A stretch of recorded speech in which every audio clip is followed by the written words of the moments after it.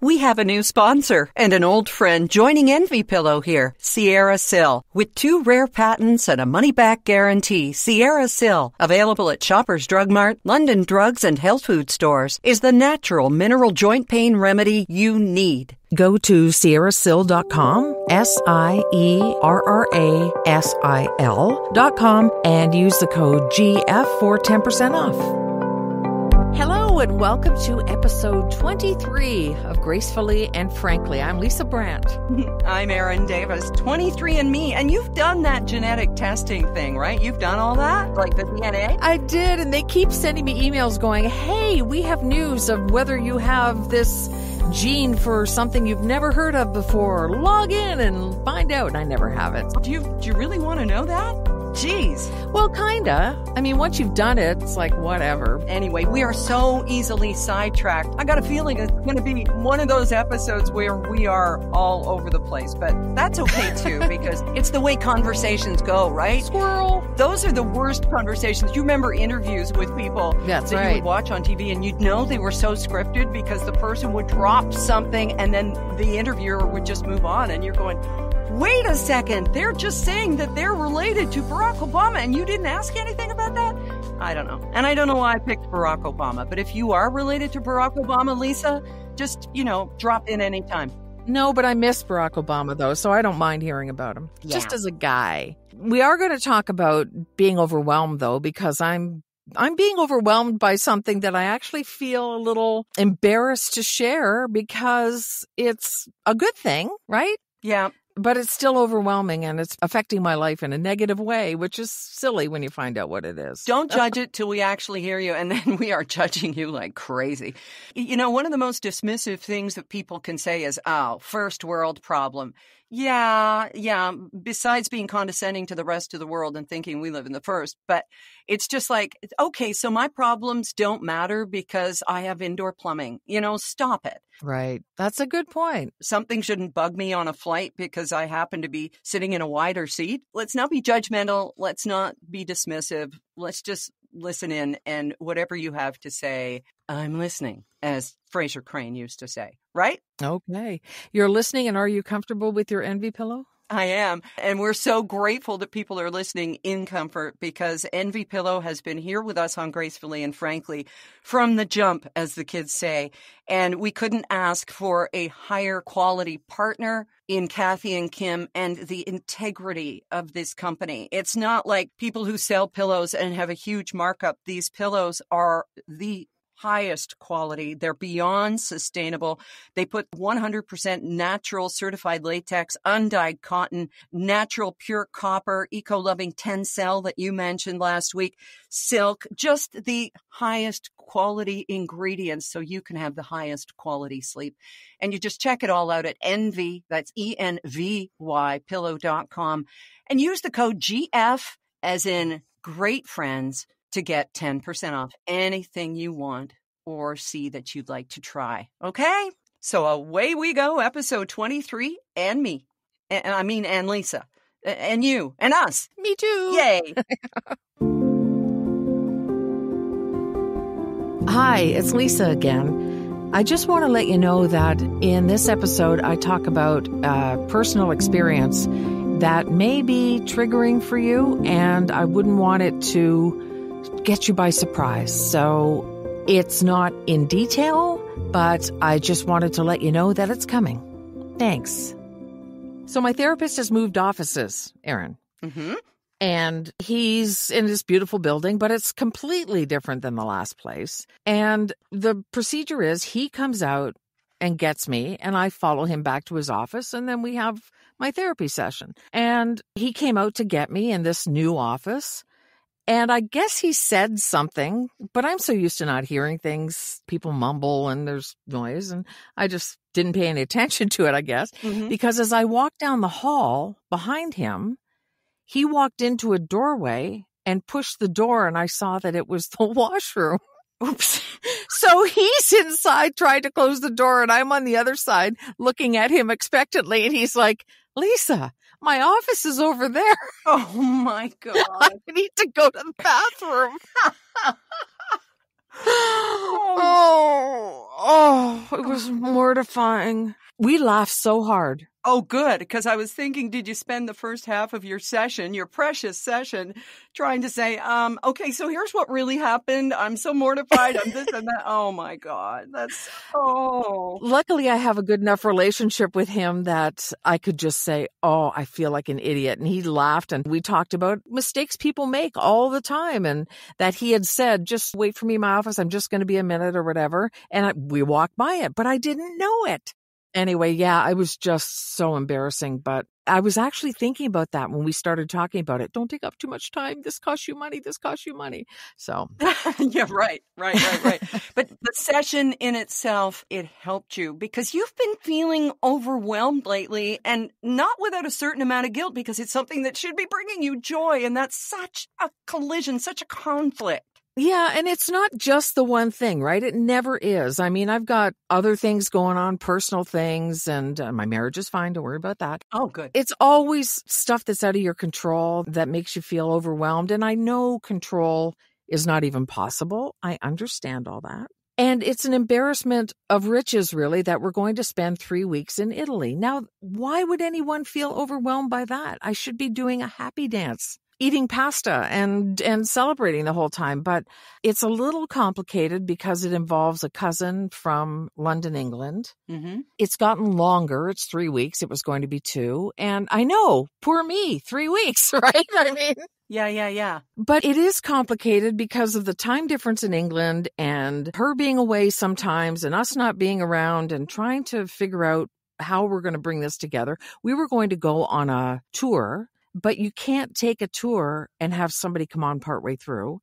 And so it's just been really complicated. That's the only word I can come up with. And I just want to get the darn thing done and book so I don't have to worry about it. And Derek says, oh, we can just wing it when we get there and figure out where we're going to stay. And it's like, no, every place I'm looking, it's like we have 2 rooms left. We have 1 room left. Like, we have to nail this down. So we've got about half of it booked now. We have our flights and everything booked, but I feel so much better that it's coming together. And was there any advice or anything that you got that helped you to put this all into perspective? Not like, hey, I'm going to Italy for 3 weeks, but here's what I need to do to feel less overwhelmed or to feel less frenzied about all this? No, actually, the advice is to listen to my intuition at the first moment when I'm agreeing to do something I don't want to do.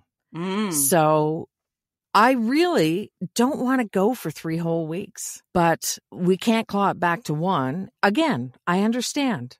Oh, poor Lisa, going to Italy for 3 weeks. Yeah, I understand. Let's hold her a tag sale. No, it's more about listening to my intuition in the moment and not getting myself into something that will make me feel overwhelmed. So that bird has flown. So next time, hopefully. Yeah, because you were going to have to eat it, right? You were going to have to eat that whole nut of the expense that you had laid out. Yeah, and so we're still going to have to eat a little bit of it to cancel one of the things that we had booked. And so I hate wasting money and I hate making mistakes like that, but things happen and it's just the way it is. So we move on. Yeah, it has been kind of overwhelming, only because my personality, I think, I want to get the ducks in a row. I want to know where I'm going. I want to know what's happening a little bit. And I know that we can't just go and wing it because I'm not staying on the floor of a hostel with 26 other people in a room in a shared bathroom. It's not going to happen. So I want to know where I'm laying my head at night. I totally get that. There's a saying that I came across a while back, and I posted it on Facebook, and there were a few people who disagreed with it. But I think it applies here. Don't say yes when you're really happy and don't say no when you're miserable.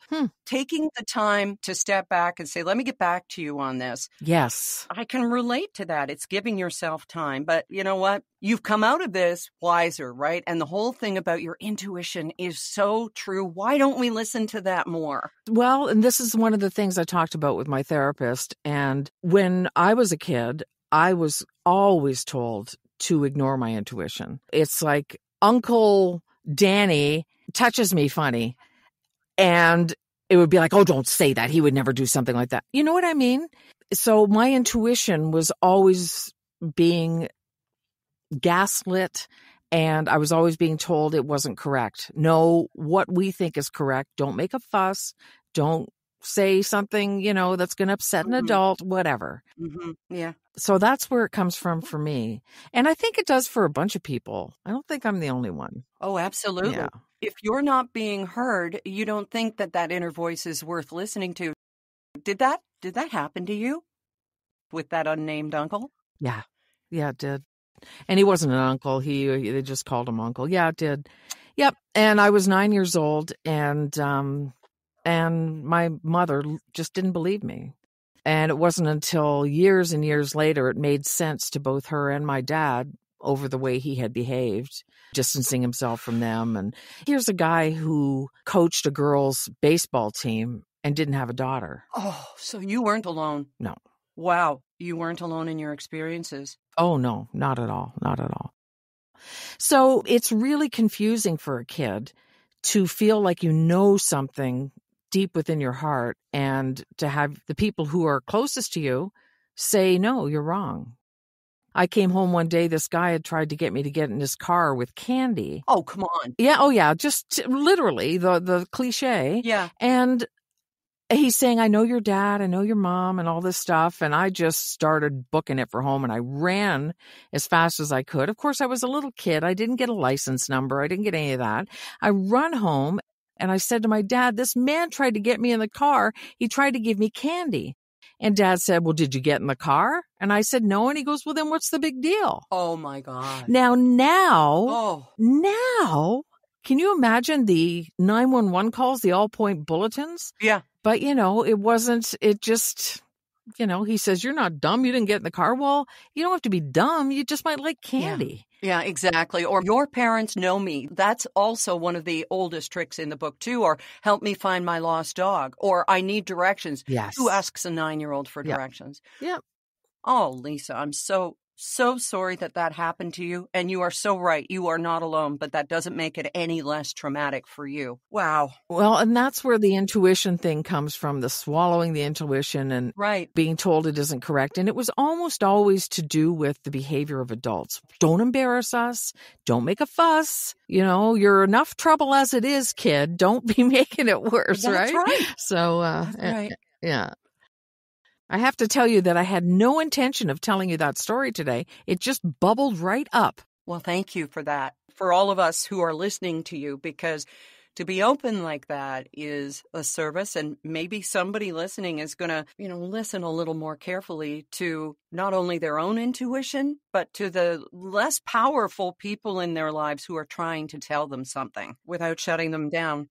Yeah. And, kids aren't a pain in the neck for no reason. There's something going on with them, mental health or something. And I'm sure some kids make up stories, but I would wager to guess most don't. So believe them.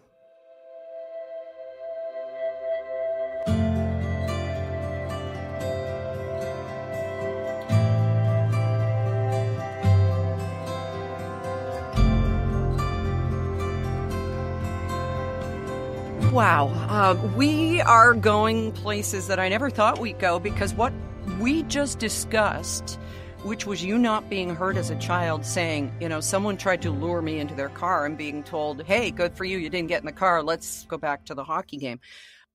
It made me think of something in my family which brings up so many conflicting feelings.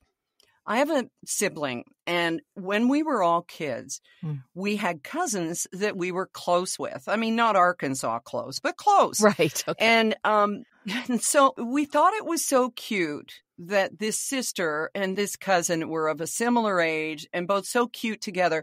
And now I'm thinking of this, and there are pictures that at a country place that we had, it sounds so posh. We lived out on a farm, and the cows were always on our property from the next door neighbor. It wasn't posh. Right. There was a wedding staged between, 1960. She was probably 5. And this cousin, they were dressed up under a great big elm tree. We staged a wedding. Right. And this was parents involved because there were pictures taken and we were kids who didn't have cameras. And it was just a fun thing. But now I'm looking back at it and going, well, how effed up is this? Because about 10 years later, my sister told us about this person sexually assaulting her. Oh, And my mom couldn't believe it. And her sibling, who was the parent of this cousin, couldn't believe it. So my sister was left completely out in the cold, not being believed, and now still living with the aftermath of this because we are still in contact with this cousin because his parent was a beloved figure in our lives, still is. This is so completely effed up, and it just puts a spotlight, Lisa. What were we thinking? yeah. And we can say, yeah, it was a different time, but was it? Well, I also think that, the denial from the parent sounds like what happened when I talked to my parents about being touched. Exactly. You have to think that they feel a sense of responsibility, and that's one of the reasons they deny too, right? It's like, well, I'm the parent. I'm supposed to be watching these kids or whatever. This can't be happening under my watch. It just didn't happen. I'm a better parent than that. Right. And there's all of the parents who, in the case of the person you call uncle, who was a family friend who had that vaulted position in the family that he could be called uncle. How bad was my judgment letting this person into our family's life? How did I not see this about this person who you said coached a girls' baseball team but didn't have any daughters? I mean, is that not a red flag? Or is it like, wow, what a great community person. He doesn't have a daughter, but he wants to make this team better or make his town better. And there are people like that. There are people in Big Brothers and Big Sisters who do not have children, but devote themselves. There are people in the clergy. We know there are enough of those bad ones, but there are good people. And do we try and see the good in people? And it blinds us when it turns out that they really are the worst that we couldn't even imagine. Sometimes I look back on the era of our childhoods and think that we were asleep or something. The red flags that we know now ought to have gone up just didn't. This man not only coached a girls' team and didn't have a daughter, but we saw him pick up his son and throw him from one room to another. Oh. And that was the point where I can't believe it took that. But that was the point that I said, I'm never going back to their house. I'm never going to see that again. Right. But, people didn't intervene either. Like, my parents weren't there to see that happen, but I was a helpless kid. And again, telling them that this had happened. And so my parents assumed that he maybe gave the kid a little shove. He picked him up over his head and threw him into another room. Good Lord. This guy was just a POS from the word go, but he was smart enough to straighten up and fly right in front of his adult friends. So. And maybe that's part of the problem, is that he saved his worst behavior just for children, because that's what predators do, right? Right. I think that there is such a generational difference now. There will be people, hopefully half our age who are listening to this, who can't even imagine that our neighbors had permission to discipline us. Yeah. That if we weren't behaving at our friend's house, if that wooden spoon came out, we had it coming. If the teacher wanted to wallop us, or the principal, usually the principal, you have to have that position of honor in order to mete out corporal punishment, then obviously we had it coming, and there was no question of that, because we did so honor authority, yes, but also we trusted our neighbors. And, I know now some of my parents' best friends, there were drunks down the street. There were, even in the nice treed neighborhoods, there was all kinds of bad stuff going on. And so we were at their discretion as to how we behaved.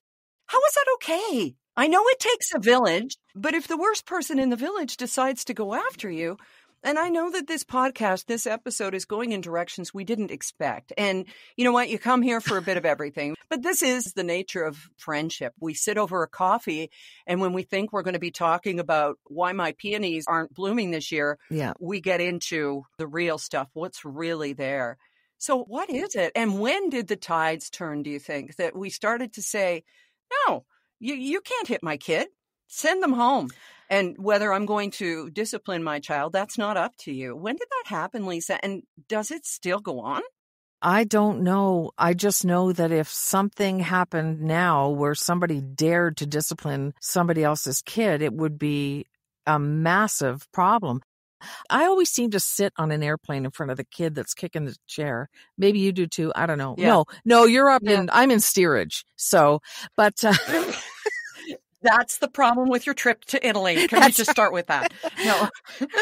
Okay. And the etiquette is you're supposed to talk to the parent. Last time it happened, the kid was probably, I'd say 14. Old enough to know better. Yeah. And I just turned around and I said, hey, did you know every time you push your foot into the seat, it's pushing me out of the seat?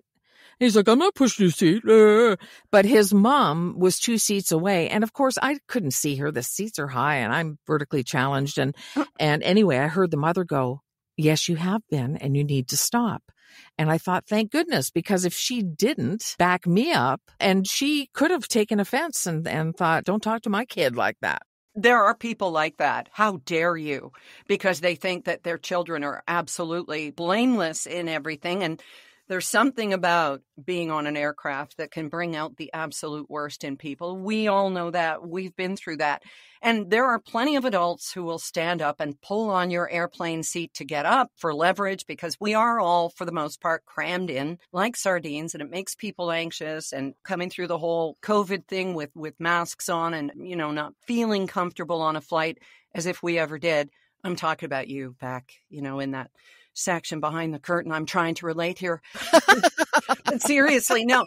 And if there is a more entitled family, they are going to be up in the pointy end of the plane. So yes, I can totally relate, because little Olivia or Benson or whoever they're naming kids after these days, they're using their tray and changing channels on the TV on your seat back and don't realize that every time they punch that blessed button, they're anyway. Okay. We got off topic there. And it feels good. But anyway, that's what we do. This podcast is called Gracefully Frankly and Never on Topic.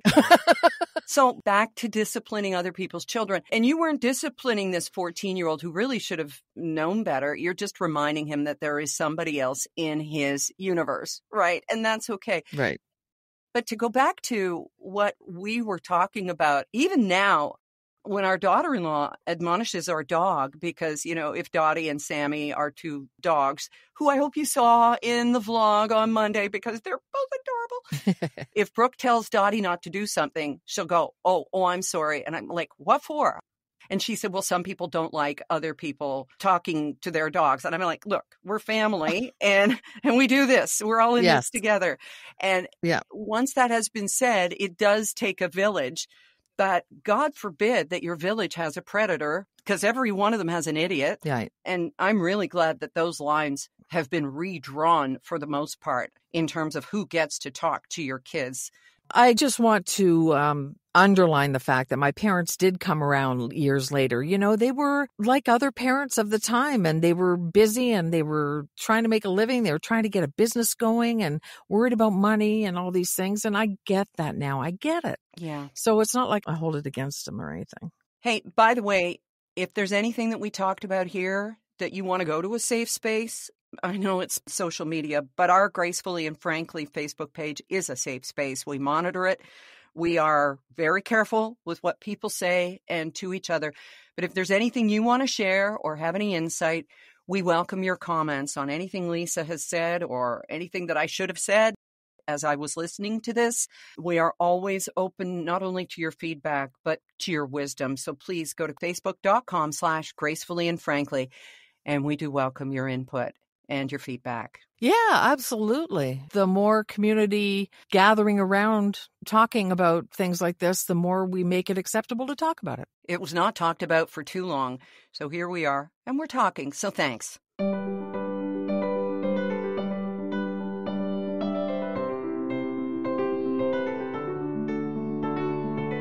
You know what my therapist said?